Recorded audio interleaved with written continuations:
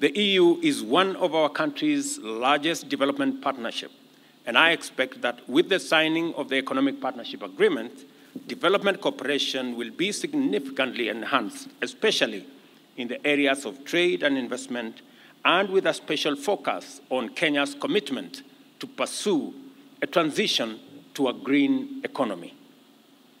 With the signing of the agreement, therefore, we have a permanent agreement and arrangement to guarantee access to the European market for our enterprises.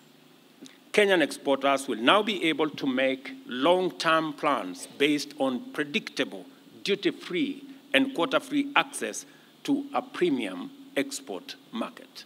And that is very important to us.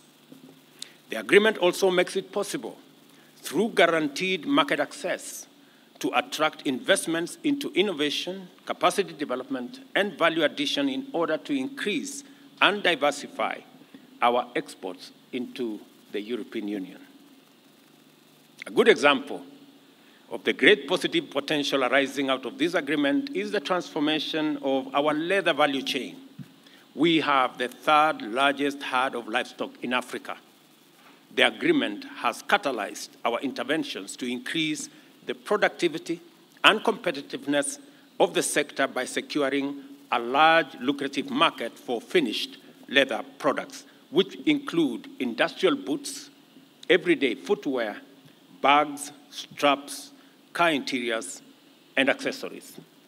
The people of Kenya will remember that I have consistently stated that most of our hides and skins go to waste. We now have an opportunity to derive value from our hides and skins, and I am very happy that this agreement has come into place.